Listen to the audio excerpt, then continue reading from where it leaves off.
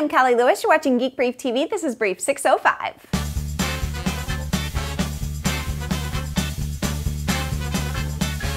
Today was a really good day in the world of gadget news. Nikon officially announced a couple of rumored cameras. The D300S is a new DSLR that shoots 720p video at 24 frames per second. And yes, it has that one little thing I require, an external mic input. The body sells for about $1,000 less than the Canon 5D Mark II and does something while shooting video that the Canon won't: autofocus. For still images, the D300S offers a 12.3 megapixel DX format CMOS sensor and 51-point autofocus. Another nice little thing it offers is dual card slots that allow you to record stills and video to one compact flash card and one SD card.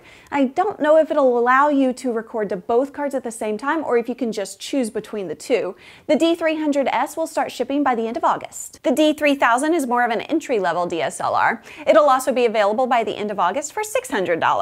It shoots 10.2 megapixel stills and has a guide mode to help new DSLR shooters. There's some retouching software built into the camera so you can make some adjustments to photos before you ever move them from the camera to a computer.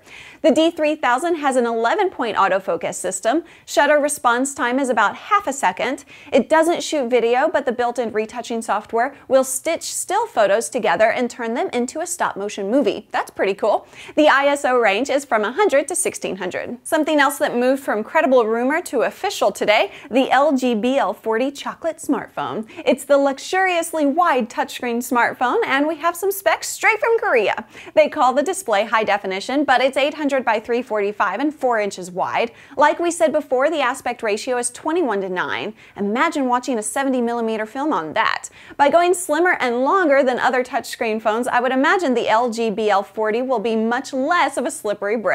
It'll be available in 54 countries starting in the third quarter. I'm a little angry at Apple right now because of their decision to remove GV Mobile from the App Store, but they released a 2 terabyte time capsule today, so I'll mention it.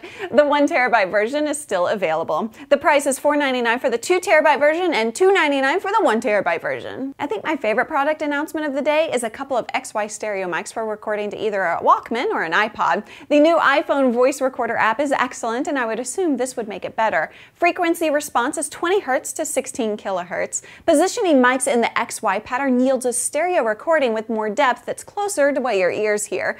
There's also a line-in jack and a USB port for charging. Wind screens are included to block wind noise when recording outside. One more and it's really cool. If you participated in the invitation-only Windows 7 Technical Beta program, you are now eligible for a free final copy of Windows 7 Ultimate. There's a post in the .beta_program news group that has all the details. That's it for now. This brief was brought to you by AngiesList.com. Service providers who fail to respond to Angie's List member complaints are put in the penalty box. That hurts that service provider's business, and those companies that care about their reputation usually resolve the problem so they can get out of the penalty box.